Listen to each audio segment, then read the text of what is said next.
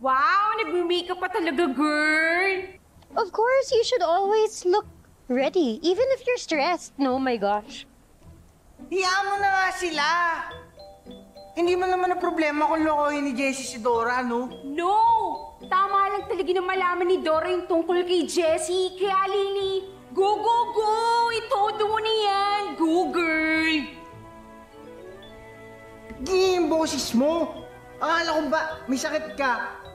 Ba't buhay na buhay ka? Go, girl! Yes! You are so dead, Jessie. You are so dead because I am never, ever, ever going to let you na manloko pa ng ibang babae pa ulit kahit kailan. Kailangan maganda muna ako. Lily. You. Oh. You! Whoa, whoa, whoa. Why? What's wrong? What's wrong, Lily? You? Niloko mo ko.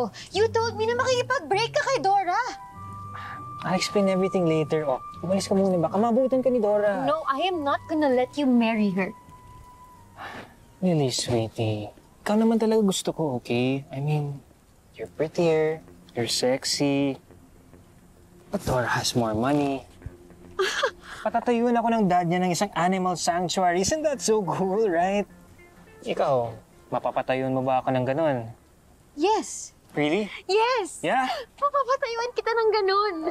Mapapatayuan kita ng soul sanctuary because I am going to kill you. Whoa. Mga quiz! Tulungan niyo! Get this woman off! Ow! Gate crasher yan! Sabi ko sa'yo, Babu! Bye-bye! You're so dead! Bye-bye! Ah, kuya! Ow! Tama na! I know my way out! My gosh, so painful.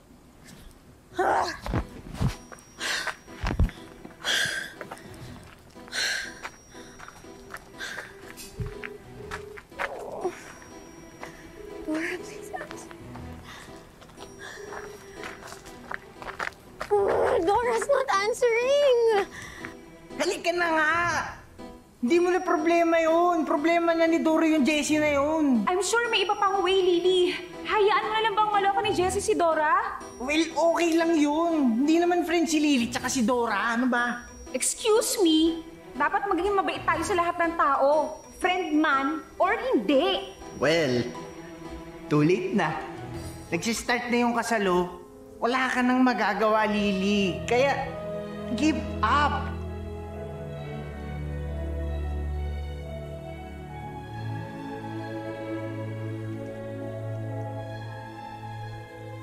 Dora, do you take Jessie to be your husband?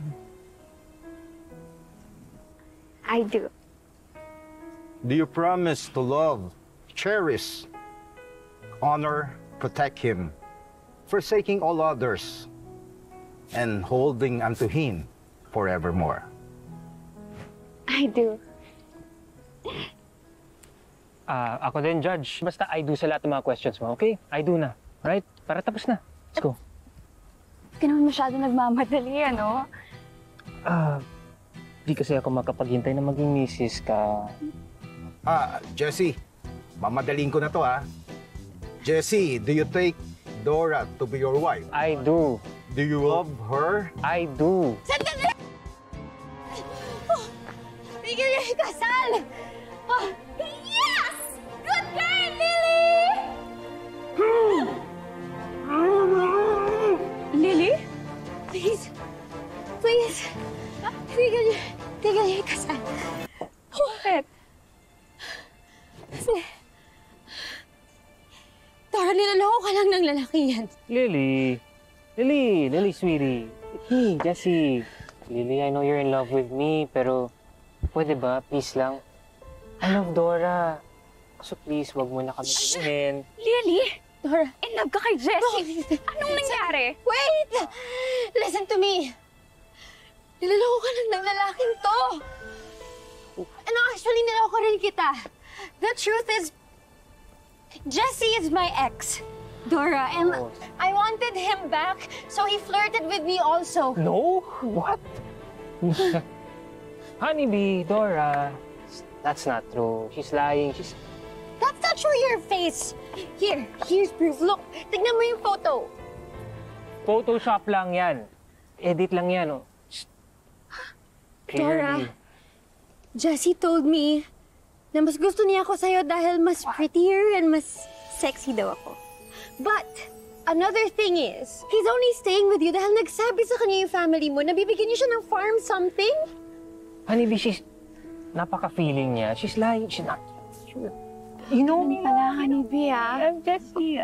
Gusto mo pala ng farm, ah. Fiancé, I Oh, love ito! Ah! you. Eh, di na na-out ka ngayon! Teka, hindi ba dapat nagsispread ka ng good vibes? Tignan mo, puro bad vibes na sila, oh! Later na lang yan. Hayaan mo muna siyang maparusahan. Deserve niya yun, oh. Oh no, masaya ka na. No, not just yet.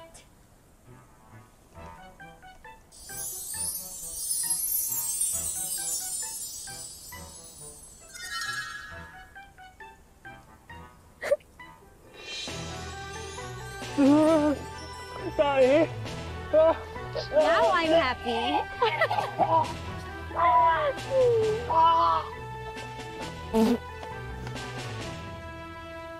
Dora? Dora, I'm sorry for what happened. Honestly, I know that from the beginning, I should have told you na...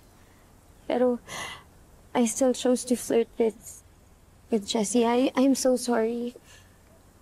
Wait, please don't kill me. I'm so sorry. Sorry talaga. Sorry.